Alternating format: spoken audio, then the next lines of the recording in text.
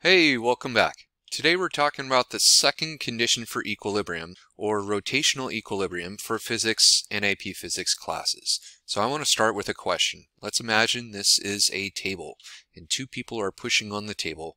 Is the table in equilibrium? Now before you answer, consider these two forces are equal and opposite, and yes, they are offsets, but basically they are still equal and opposite forces. So what do you think? Well, you would say that, yeah, the forces are equal and opposite. So from a previous definition of equilibrium, I guess you could say that, yeah, the table's in equilibrium if we just consider forces, then yes. And this is going to demonstrate that we need to update our definition of equilibrium. So let's answer the second question. Will the table rotate? And if so, what causes the rotation? Alright, well at this stage of the unit of rotation, hopefully you're aware that yes, this table is going to rotate. This force will cause it to rotate clockwise. This one will also cause it to rotate clockwise because those two forces are going to provide a torque. So they are going to provide a torque. So we need to update our definition of what we mean by equilibrium to also include torque, because clearly this thing could accelerate with these two forces being applied in the clockwise direction. So how do we update our definition for equilibrium? Well, we're going to need to incorporate torque. And so we're going to say now equilibrium, or you could say mechanical equilibrium, means zero net force and zero net torque on an object. So this object is actually not in equilibrium. It will experience an acceleration from these forces, even though there's no net force because those forces are equal and opposite to each other. There is going to be a net torque because of where they are placed, and that will cause an angular acceleration. Let's think about how to apply this in a problem. So here we have a zombie woman on a plank. Why a zombie woman? Well, that's the artwork I could find that was free. So a zombie woman on a plank, and she's got a certain amount of weight, and she has her center of mass placed at 1.5 meters from this pivot point. So this is a pivot point right here, and then you have the length of the beam here, and you have a tension right here. There's also a force we're going to call R from the pivot point itself directed up and to the right. We don't know much about it. We don't know the angle here. We do know the length of the beam right here, 5.55 meters. And so the question is, what is going to be the force of tension in this cable right here? And what is the R force that we have over here? So if we would just use our normal definition of equilibrium, this would be a problem, trying to solve this problem here. Yes, she's not moving. We're going to assume she's not moving. It's not rotating at all. And it would be very, very difficult to solve. But using the second condition of equilibrium, it's going to be a lot easier. It'll still be a challenge, but it's definitely doable. Alright, so let's see how to do this. First of all, we can use a strategy that I call the sum of the torques strategy, which is the rotational version of the sum of the forces strategy. So the first line for the sum of the torques is the sum of the torques, and then we literally just add up all of the torques. And so you've got the torque from tension in the Y, that's providing a torque, right? And the tension from the beam, and the tension from the zombie right here. How about the tension from the R right here? Do we have a tension here?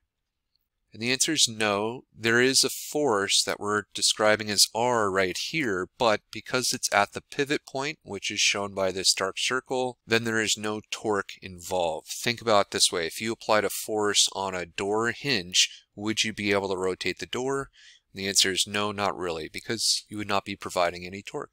Alright, and the second line for the sum of the torque strategy is to say the sum of the torques is equal to the moment of inertia times angular acceleration. And then what do you think we do next? Next, we're going to take these, set them equal to each other, and see what happens. Two of them we need to make negative, and one we need to make positive. And that's because if we have a rotation that would be caused by a torque, that would be counterclockwise. That's going to be treated as positive, like this tension right here, this force due to tension. And the other two forces are going to cause a clockwise rotation, and so they would be considered to be negative torques. Alright, so you add them together, and let's think about this. We can separate out the torque due to tension in the Y over here. This is the torque from the beam and the torque from the zombie. So one way to think about this is that torque from the tension of the Y is what's supporting the torque that's provided by the beam and the zombie. Alright, so we can break this down a little more and think about what torque means. And so torque is going to be this perpendicular force times an r vector, and you can change the order a little bit as long as you're dealing with correct forces here.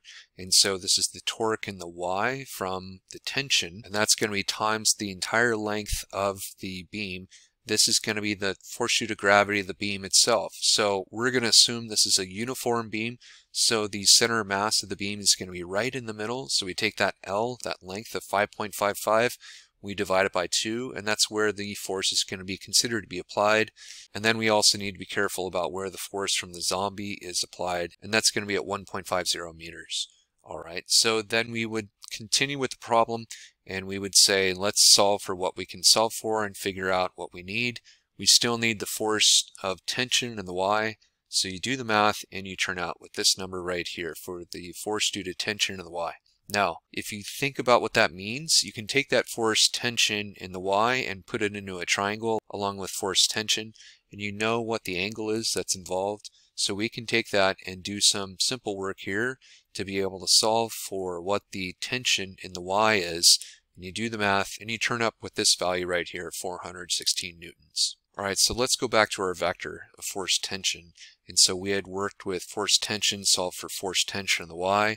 We will need to think about what force tension in the x is as well. And then we need to build on that and think about how are we going to get any of the information about r here. The components for r and the angle, we essentially know nothing about r so far. So one way we can approach this is just now we can go ahead and use the sum of the forces in the x, because now we know more about this information right here. So we do the sum of the forces in the x and literally add up the forces in the x. Notice that this will be a positive value, this is going to be a negative value here. Then the second line of the sum of the forces strategy is to say the sum of the forces in the x is equal to mass times acceleration in the x. We can set these equal to each other. This system is not accelerating in the x at all, and so we can make that as 0, and that whole term drops out. So we set them equal to 0, and we find that the r value in the x is equal in magnitude to the ft value in the x. Then we can go back and say, well, we know what ft in the x is. We can relate that to ft times the cosine of 55.5. And so now we can solve for r in the x. So this is the answer for that. So we're one step closer to solving for our problem. We still need r in the y. So let's do the sum of the forces strategy in the y. Here we've got 4 forces in the y-axis. You've got an r in the y, ft in the y, force of gravity for the beam, and force due to gravity for the zombie.